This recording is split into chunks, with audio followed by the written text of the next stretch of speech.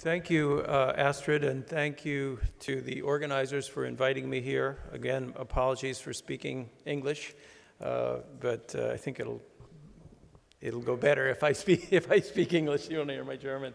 Anyway, it's great to be here. I'll talk about the World Digital Library. I will not focus too much on the project itself. In order to learn more about the project, if you don't know that much about it, go to the WDL website and look at it. What my focus here is on multilingualism and how we handle multilingualism in the project.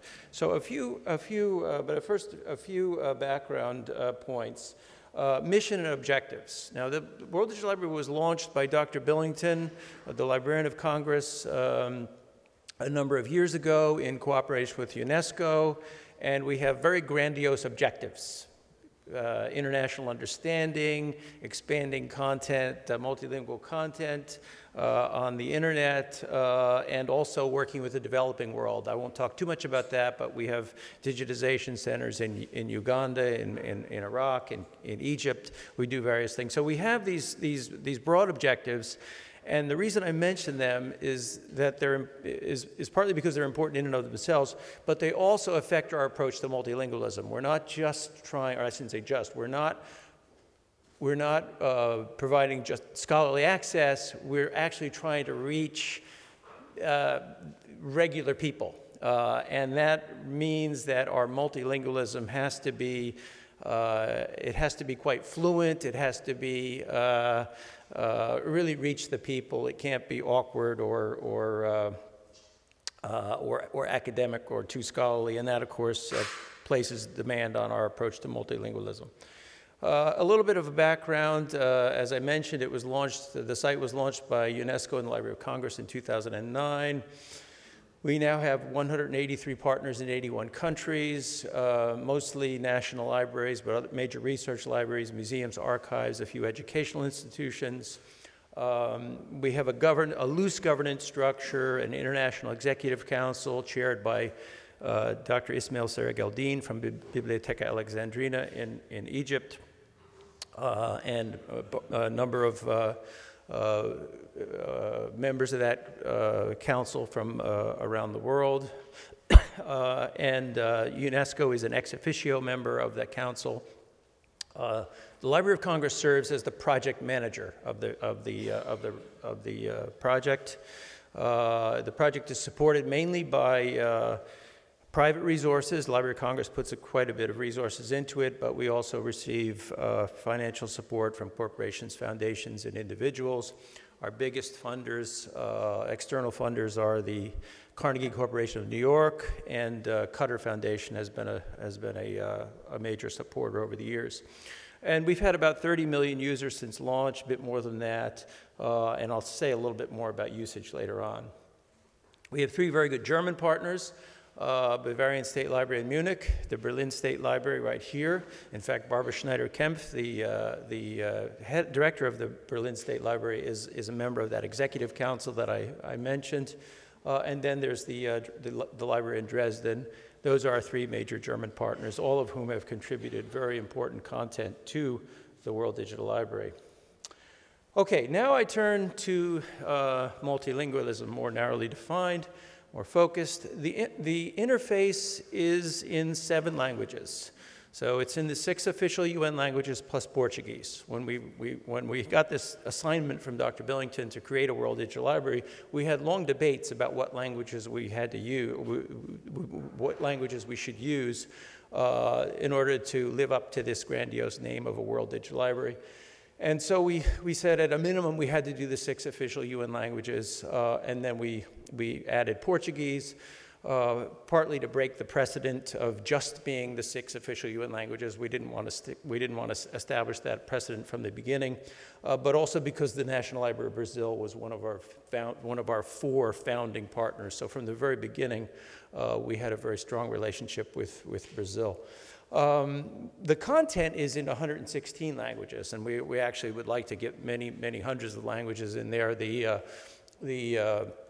Library of Congress collects in about 450 languages. UNESCO, obviously the languages most represented in terms of content are Arabic, Chinese, Russian, English, German, actually, even though German is not an interface language, German is one of the most 5 or 6 heavily represented languages in the site. But we also have, because we work with UNESCO and because we're trying to be a world digital library, we are focusing somewhat on lesser known languages. So we have lesser known and endangered languages. We're not going to save these languages from extinction by putting them on the World Digital Library, but we can make a small contribution to letting people know that these languages exist.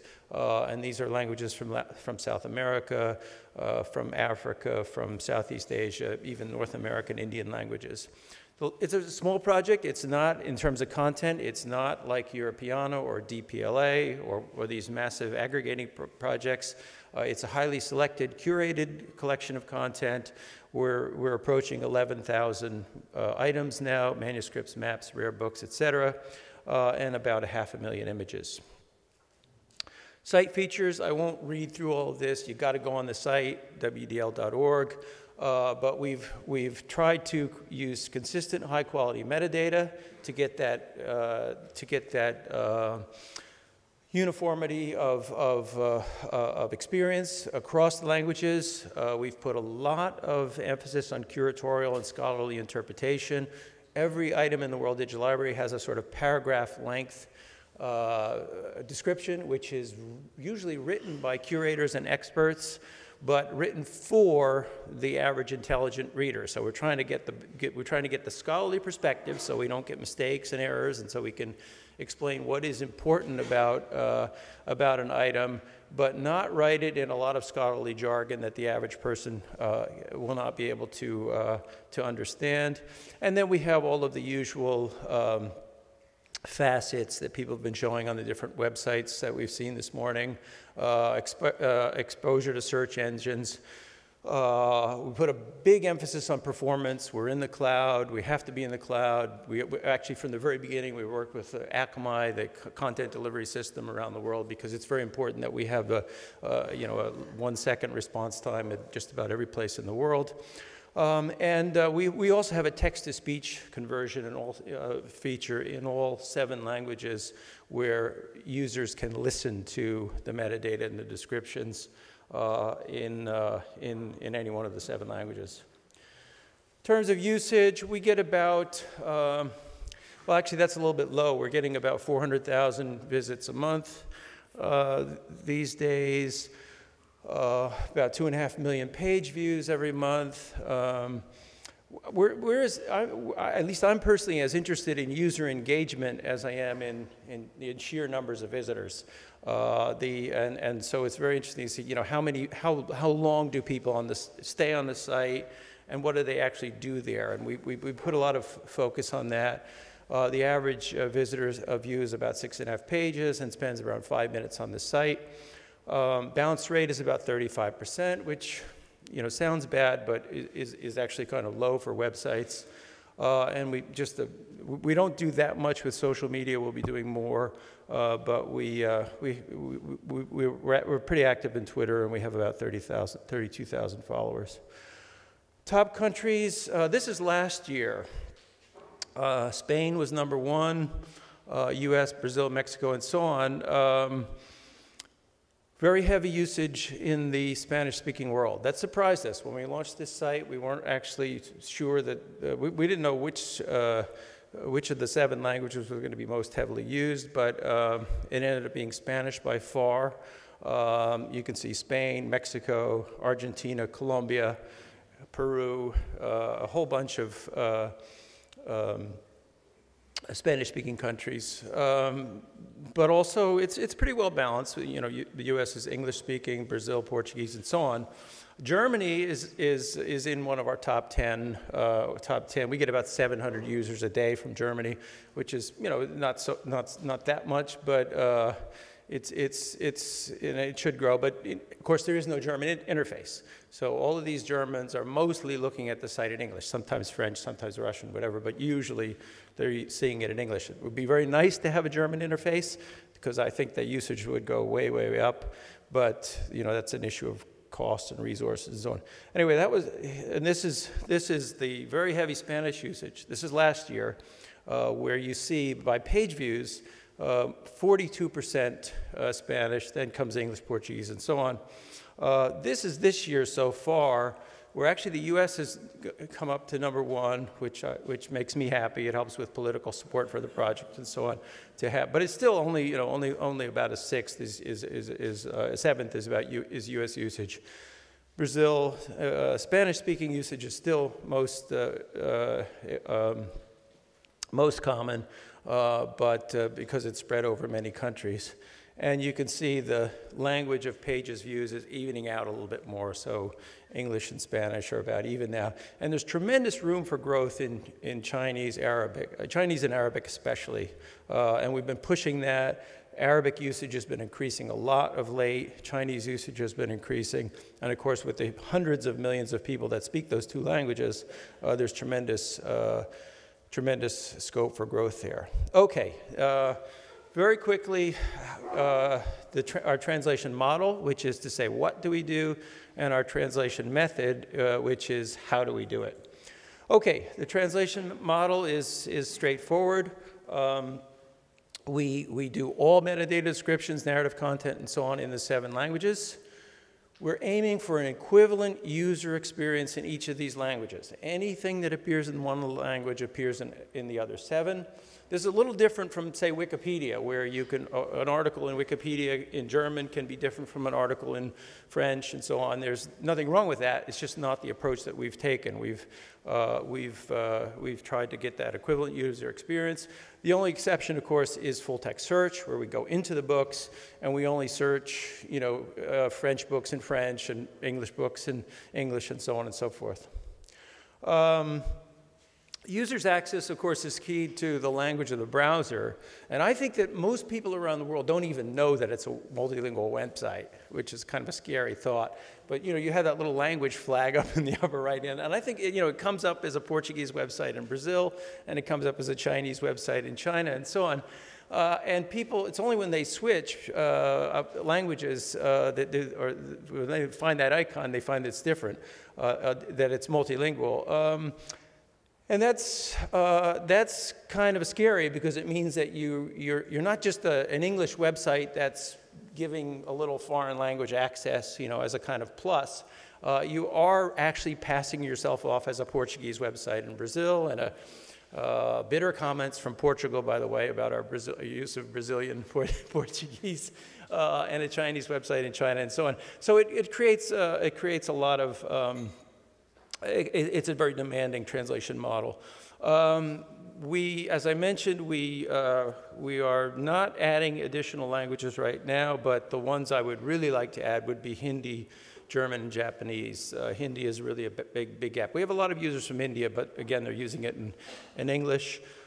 We don't use any on-the-fly machine translation, but we don't rule it out for future languages. One of the things we might do is say, okay, these 7 are none to WDL standards, but if you want, you want to do Serbian or some other language, here's the machine access to it. And of course, we get a lot of feedback. Okay, this is the method. How do we do it? We have full-time staff and contractors using Trados translation software. We have huge translation memories. We're using machine-assisted translation, not machine translation, but the translators are all in the Trados software, and we're constantly building up these memories. We do that for 2 reasons. It increases the pace of translation by about a factor of 10. At least by a factor. And metadata, of course, by definition, is very repetitious. So you get tremendous amount of increase in productivity by using these translation memories. But also that increases that enforces the consistency across the site, so that you get the uniform search results. And we rely on an authoritative English version. Now, this is controversial, but we don't do any sort of Chinese to Russian translation or Arabic to Portuguese or whatever. We go into English, and then we go into into the other 6 languages from that. We also receive a lot of metadata in languages other than the 7. We get metadata in Lithuanian, we get metadata in German, and of course that all has to be translated into English first and that's actually quite an expensive and difficult process. And then we use a three-step process of translational review through the contractors, the native speaker of the target language. The second is the native speaker of the target language reviews, and then the native speaker of the source language reviews that. This is all done by the contractors.